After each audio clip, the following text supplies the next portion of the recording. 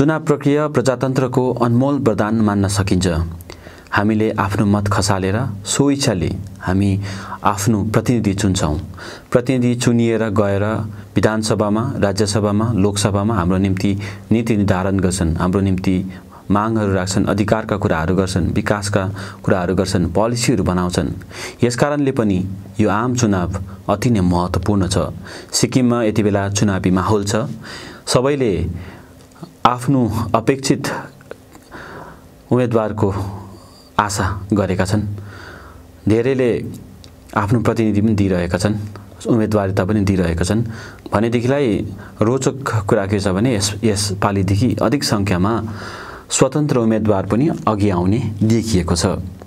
केही दिन अघि मात्रै स्वतन्त्र उम्मेदवारहरूले आफ्नो नाम घोषणा गरिसकेको छ। भनेदेखिलाई सिक्किममा 25 वर्ष शासन गरिसकेका एसडीएफ पार्टीले पनि 5 जनाको नाम घोषणा गरिसकेको छ। यसरी नै विभिन्न स्वतन्त्र उम्मेदवारहरूले पनि आफ्नो नाम घोषणा गरिरहेका छन्। आज पनि एकजनाले गर्नुभएको छ। हामीले अहिलेसम्म धेरैजना उम्मेदवार पाइसकेका छौं र कसलाई भोट हाल्ने हो त्यो त समयले नै बताउँछ। तपाईको स्वइच्छाले भोट हाल्नुहुनेछ। यसपटकको भोट तपाईहरु सबैजना गएर हाल्नुहोला, किनकि तपाईले आफ्नो प्रतिनिधि को बनाउने, कस्तो बनाउने त्यो जिम्मेवारी तपाईको हातमा छ। र आजसम्म तपाईहरु समक्षमा कति जनाले उम्मेदवारिता दिइसकेको छ भन्ने विषयमा म तपाईलाई जानकारी गराउन चाहन्छु। एसडीएफ पार्टीले 5 जनाको नाम घोषणा गरेको छ केही दिन अघि मात्रै। फर्मर एमएलए हुनुहुन्छ Tumin लिङ्गीबाट नोर्जाङ Lepcha, deputy speaker Sonam Gyatso Lepcha जङ्गुबाट, former राज्य सभा एमपी हिस्से लाचुङपा लाचेन-मङ्गनबाट, फर्मर काउन्सिलर एवं जीएमसी गान्तोक म्युनिसिपल कर्पोरेसनका चेयरमैन आशिष Rai आरिथाङबाट, retire government official gnawong Chopel Lepcha Kabi-Lungchokबाट। यो एसडीएफ पार्टीको अहिलेसम्मको 5 जनाको घोषित नाम हो उम्मेदवारको। र यसरी नै सिटिजन एक्सन पार्टीले केही समय अघि र मुख्यमन्त्री क्यान्डिडेट हुनुहुन्छ गणेश राई, र गणेश राई सम्भवतः मल्ली कन्स्टिट्युएन्सीबाट लड्छ भन्ने अड्कल अनुमान काटिरहेको छ सबैले। र यसरी नै मञ्च नामक अर्गनाइजेसन छ, जुन अर्गनाइजेसनले विभिन्न मुद्दामा आफ्नो आवाज बुलन्द गर्दै आइरहेको थियो। यो मञ्च नामक संस्थामा विभिन्न व्यक्तिहरू एसोसिएट भएका छन् र हामीले हाम्रै स्टुडियोमा उहाँसँग अन्तर्वार्ता पनि गरेका थियौं र उहाँले पनि यसपटक स्वतन्त्र उम्मेदवार दिँदै हुनुहुन्छ र उहाँहरूको नाम यस प्रकार छ। युथ एक्टिभिस्ट रुपेन कार्की मल्लीबाट उहाँले आफ्नो नाम सार्वजनिक गरेको छ। मल्लीबाट उहाँ स्वतन्त्र रूपमा आउँदै हुनुहुन्छ।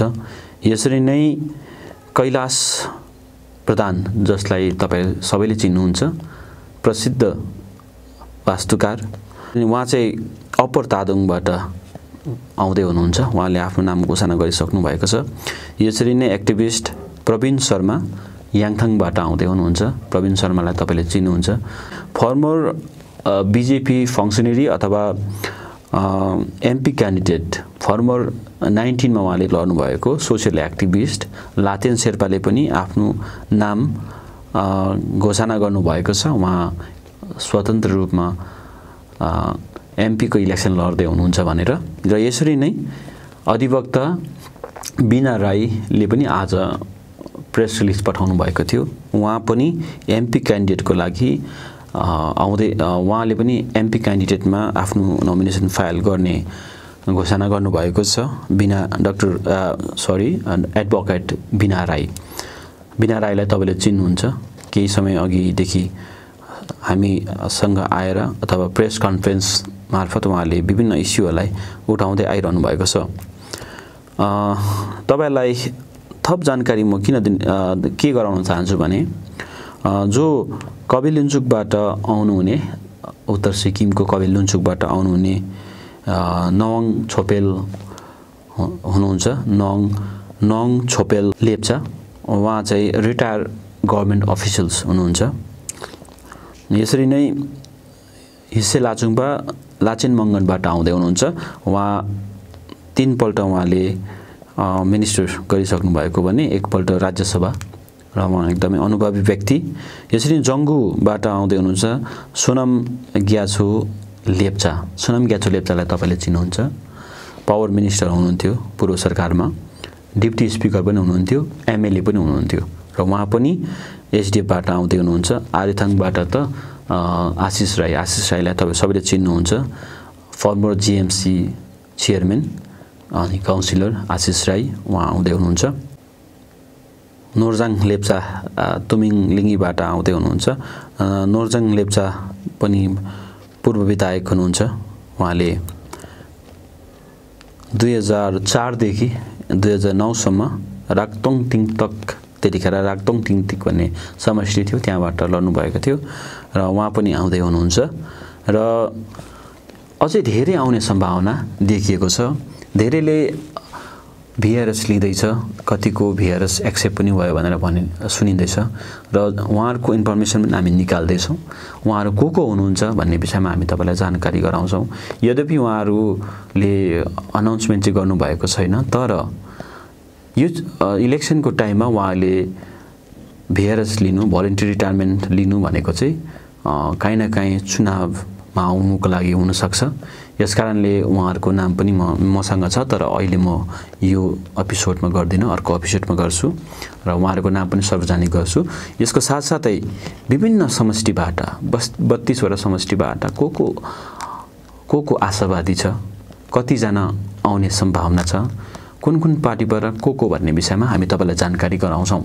र मैले भनिहालेँ यति बेला सिक्किममा चुनावी माहौल छ। अब केही दिनमा मोडल कोड अफ कन्डक्ट लाग्दैछ, अझै बेसी यो चुनावी माहौल तातिएर जाने सम्भावना छ। रुलिङ पार्टीले अहिलेसम्म घोषणा गरेको छैन अनि मैले भनिहालेँ यतिखेर फेक न्युजहरू चलिरहेको छ अनि फेक न्युजहरूलाई तपाईँले विश्वास नगरिदिने। कुनै पनि पार्टीले आफ्नो क्यान्डिडेट घोषणा गर्दाखेरि कि त प्रेस रिलिज मार्फत आउनेछ कि त पत्रकार सम्मेलन गरेर उहाँले जानकारी गराउनेछ र यो आजसम्म हामीले पाएको क्यान्डिडेटहरूको नाम मैले यसरी तपाईँ समक्षमा राखेको छु र अझै यस विषयमा थप अपडेटहरू हामी समक्षमा आए भने हामी तपाईँलाई जानकारी गराउनेछौँ र यो चुनावी माहौलमा तपाईँहरू सबैजनाको ध्यान यति बेला मिडियातिर केन्द्रित छ। यसकारणले तपाईँहरूलाई सही इन्फर्मेसन दिने हाम्रो चेष्टा छ र तपाईँलाई यो मैले आजसम्म सङ्कलन गरेको जानकारी तपाईँलाई गराएको छु र अझै धेरै व्यक्तिहरूले आफ्नो नाम घोषणा गर्नेवाला छ स्वतन्त्र उम्मेदवारको रूपमा भनेदेखिलाई पार्टीले पनि आफ्नो क्यान्डिडेटको नाम पत्रकार सम्मेलन गरेर नै सम्भवतः पत्रकार सम्मेलन नै घोषणा गर्नेछन् र यो आम चुनाव, यो विधानसभाको चुनावको सम्बन्धित कुनै पनि जानकारी हामी समक्षमा आए तपाईँलाई हामी जानकारी गराउनेछौँ। हेर्दै रहनुहोस् स्वतन्त्र आवाज।